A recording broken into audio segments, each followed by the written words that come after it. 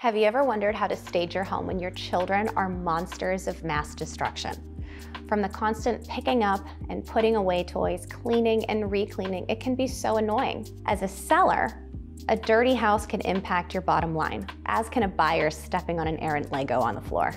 So how in the world do you stage your home to sell with kids, aside from lighting it on fire at the end of each day and rebuilding it from scratch? Here are some tips to stage your house and to keep your sanity.